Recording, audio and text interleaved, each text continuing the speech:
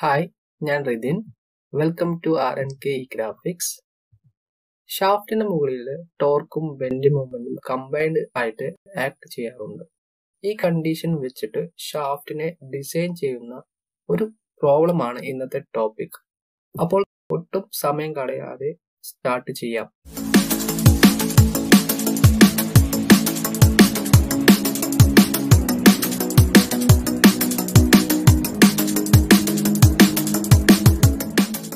ഇതാണ് നമ്മുടെ ക്വസ്റ്റ്യൻ.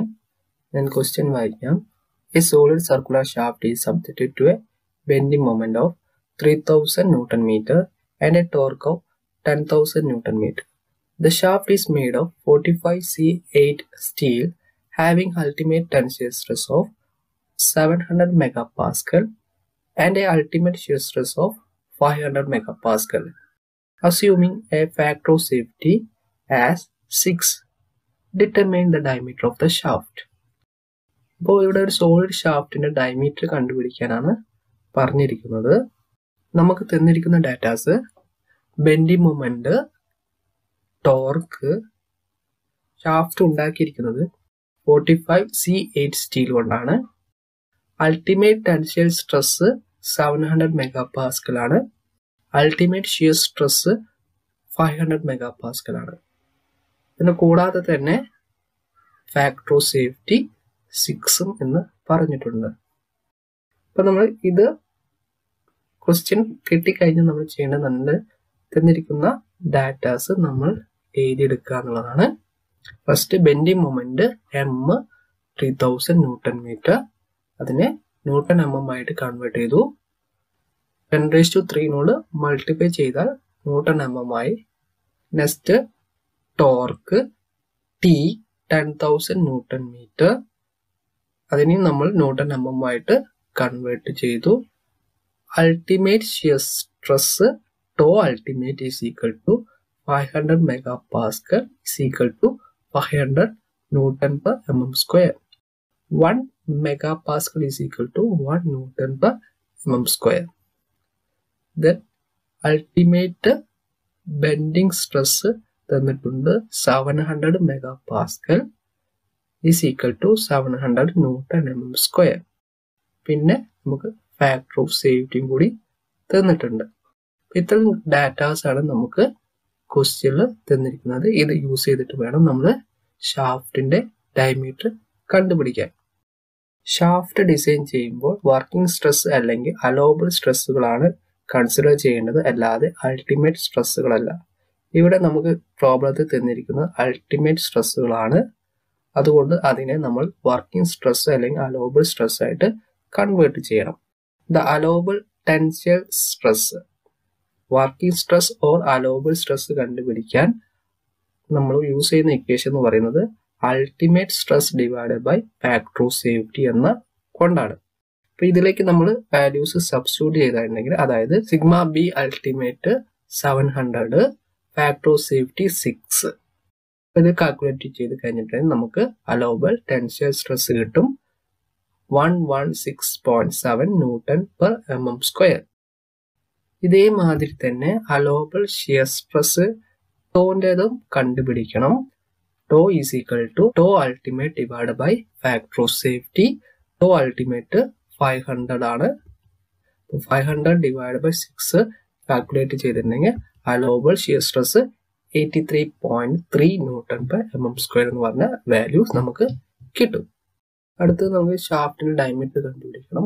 ഇവിടെ ഷാഫ്റ്റിന്റെ മുകളിൽ ടോർക്കും ബെൻഡിങ് മൊമെന്റും കമ്പൈൻഡ് ആയിട്ട് ആക്ട് ചെയ്യുന്നുണ്ട്. ഈ കണ്ടീഷനിൽ നമ്മൾ രണ്ട് തിയറി യൂസ് ചെയ്തിട്ടാണ് ഷാഫ്റ്റിന്റെ ഡയമീറ്റർ കണ്ടുപിടിക്കുന്നത്. First theory maximum shear stress theory, രണ്ടാമത്തത് മാക്സിമം നോർമൽ സ്ട്രെസ് തിയറി. അപ്പോൾ first according to maximum shear stress theory നമുക്ക് ഇക്വലന്റ് ട്വിസ്റ്റിംഗ് മൊമെന്റ് കണ്ടുപിടിക്കണം. Equivalent twisting മൊമെന്റിന്റെ equation TE is equal to root of m² plus t² is equal to π/16 to d³. ഈ equation use ചെയ്തിട്ടാണ് നമ്മൾ ഷാഫ്റ്റിന്റെ diameter കണ്ടുപിടിക്കുന്നത്. ഈ ഇക്വേഷനിൽ നമുക്ക് അറിയുന്ന വാല്യൂസ് m, t, ടോ എന്നിവയാണ്. ഫസ്റ്റ് നമ്മൾ root of M square plus T square എന്ന ഇക്വേഷൻ യൂസ് ചെയ്തിട്ട് ഇക്വലന്റ് ടെസ്റ്റിംഗ് മൊമെന്റ് കണ്ടുപിടിക്കുന്നു. ആ equivalent testing moment pi by 16 to D ക്യൂബിന് equal ആണ്. ആ ഇക്വേഷൻ വെച്ചിട്ട് നമ്മൾ ഡയമീറ്റർ കണ്ടുപിടിക്കുക. ഇങ്ങനെയാണ് സ്റ്റെപ്പ് വരുന്നത്. First T is equal to root of M square plus T square. Values substitute ചെയ്തു. എമ്മിന്റെ വാല്യൂ 3 × 10⁶, ടിന്റെ വാല്യൂ 10 × 10⁶. നമുക്ക് കിട്ടുന്ന ആൻസർ 10.44 × 10⁶ ന്യൂട്ടൺ mm ആണ്. അടുത്തത് equivalent testing moment T is equal to pi by 16 to D cube എന്നാണ്. ഈ ഇക്വേഷനിൽ നമ്മൾ വാല്യൂസ് സബ്സ്റ്റിറ്റ്യൂട്ട് ചെയ്തിട്ടുണ്ടെങ്കിൽ 10.44 × 10⁶ equal to pi by 16 × 83.3 × D cube. ഇത് വെച്ചിട്ട് നമുക്ക് എന്താ വേണ്ടി ഡയമീറ്റർ കണ്ടുപിടിക്കാൻ പറ്റും. D cube is equal to 10.44 × 10⁶ divided by 16.36. ഈ പൈ ബൈ 16 × 83.3ന്റെ വാല്യൂ ആണ് 16.36. D is equal two cube root of 10.44 × 10⁶ divided by 16.36. Calculate ചെയ്ത് കഴിഞ്ഞിട്ടുണ്ടെങ്കിൽ ഡിന്റെ വാല്യൂ 86 mm ആയിട്ട് കിട്ടും. അപ്പോൾ ഫസ്റ്റ് തിയറി വെച്ചിട്ട് ഡയമീറ്റർ കിട്ടുന്നത് 86 mm ആണ്. ഇനി അടുത്ത നമുക്ക് സെക്കൻഡ് തിയറി നോക്കാം. Second theory maximum normal stress തിയറിയാണ്. ഇവിടെ നമ്മൾ കണ്ടുപിടിക്കേണ്ടത് ഇക്വലന്റ് ബെൻഡിങ് മൊമെന്റ് വെച്ചിട്ടാണ് നമ്മൾ കണ്ടുപിടിക്കുന്നത്.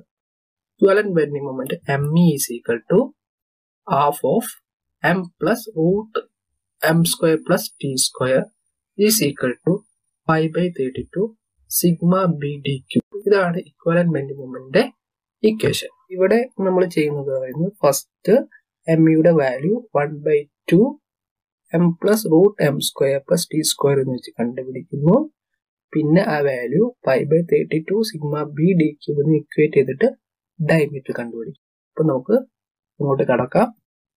m is equal to 1/2 of m plus root of m square plus T square. ഇവിടെ root of m square plus T square എന്ന് പറയുന്നത് ഇക്വലന്റ് ടെസ്റ്റിംഗ് മൊമെന്റ് ആണ്. അതുകൊണ്ടാണ് half of m plus T E എന്ന് ഇവിടെ എഴുതിയിട്ടിരിക്കുന്നത്. നമുക്ക് ഇതിലേക്ക് വാല്യൂസ് സബ്സ്റ്റിറ്റ്യൂട്ട് ചെയ്യാം. Equal to 1/2 of 3 × 10⁶ plus 10.44 × 10⁶. Equivalent testing മൊമെന്റിന്റെ value ആണ് ഇത്. ഇതിന്റെ ആൻസർ 6.72 × 10⁶ ന്യൂട്ടൺ mm ആണ് കിട്ടുന്നത്. ഈ വാല്യൂ നമ്മൾ ME is equal to pi by 32 sigma B D cube എന്ന ഇക്വേഷനിൽ സബ്സ്റ്റിറ്റ്യൂട്ട് ചെയ്യും. എന്നിട്ട് നമ്മൾ ഡയമീറ്റർ കണ്ടുപിടിക്കുക. അതായത് എമ്മിന്റെ value 6.72 × 10⁶ equal to pi by 32 × 116.7 × d cube. Then 6.72 × 10⁶ divided by 11.46. Pi by 32 × 116.7 calculate ചെയ്ത് കഴിഞ്ഞിട്ടുണ്ടെങ്കിൽ കിട്ടുന്ന വാല്യൂ ആണ് 11.46. അപ്പോൾ സിംപ്ലിഫൈ ചെയ്ത് കഴിഞ്ഞാൽ diameter D is equal to cube root of 6.72 into 10⁶ divided by 11.46. Calculate ചെയ്താൽ ഡയമീറ്റർ 83.7 mm നമുക്ക് കിട്ടും. അപ്പോൾ നമുക്ക് രണ്ട് ഡയമീറ്റർ കിട്ടിയിട്ടുണ്ട്. ഒന്നിന് 86 mm ഒന്നിന് 83.7 mm.